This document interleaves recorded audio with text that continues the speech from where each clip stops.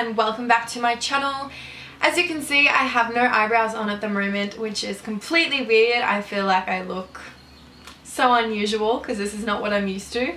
But basically in today's video I'm going to be showing you my eyebrow tutorial. This is my eyebrow tutorial I use every single day. Obviously if I'm not wearing makeup I won't put my brows on like this, but if I am, this is how I do it. So I don't really use too many products. Obviously if you watch my previous videos you can see that this is the product that I use for my eyebrows. So it's the Anastasia Beverly Hills Dip Brow Pomade. Now mine is in the shade Chocolate. I've almost run out, as you can see, but I'm just trying to use the rest of it up. So it's just this medium kind of brown colour, and it's perfect if you have similar coloured hair to mine. Obviously if you have blonde hair you wouldn't go as dark, but this is just the colour that I like. I also use this angled brush. Now this is a brush by Models Prefer. I've had this for quite a few years, to be honest with you. I got it from Priceline a while ago. I don't think they sell the same brush anymore, but any angled brush is fine. Now before I do apply the dip brow to my eyebrows, I always have to brush them through. Now I use these things here. They're just mascara ones. You can buy them from anywhere really. I bought mine from Priceline. You can buy them on eBay for really cheap as well. I just brush them through to get rid of any excess foundation or powder that's left in my eyebrows. I find that because I do my foundation and powder and everything before my eyebrows, it sometimes gets stuck in there. But that's just how I like to do it. Also to kind of give them the shape before I fill them in. Alright, so let's just go ahead and fill them in. I'm just starting from this point of my brow just to kind of get the arch right first. I do overdraw this arch just a little bit more than it is naturally, just because my eyebrows are quite thin. And then I'll just draw them right down to the end of the tail. And then I'll start from the same kind of spot just underneath my brow.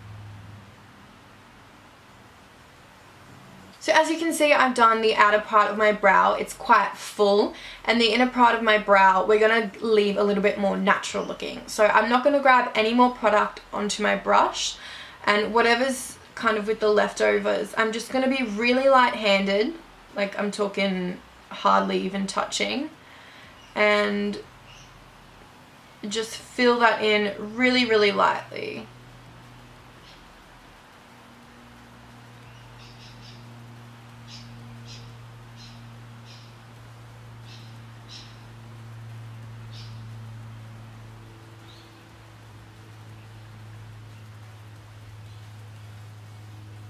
And you want to make sure that when you're filling this inner part of the brow that you can still see the hairs quite noticeably. And then we're just going to blend it all out. You can be a little bit heavy-handed if it needs to be blended out a bit more, but I'm super light-handed when it comes to the inner part of my brow, just because I feel like it looks so much more natural if you are. If you're going to be heavy-handed, your brow's just going to look super fake and not natural at all. Now I forgot to mention earlier that I do use a clear brow gel to set my eyebrows in place. This is the Anastasia clear brow gel. So I'm just going to brush them upwards just to set them in place. Just like that. Every single time after I do my eyebrows, I always highlight my brow bone. So what I'm going to use today is my Nars Albatross highlighter. And I'm just going to use the Luxe Brow Light brush from Zoeva. It's just kind of got this tip to it, so it's a really easy brush to apply a brow highlight. So I'm just going to grab a bit of that and apply it underneath my brow bone. I'm not going to apply too much, but just a little bit. I just feel like it makes a huge difference and makes your brow stand out a lot more. It also sometimes covers any hairs that you haven't waxed or plucked out, which is why I love it a lot, because sometimes you do get a little bit lazy with those things. Now I am going to move on to my other brow, and I'm just going to speed through it just because I did talk you guys through it already.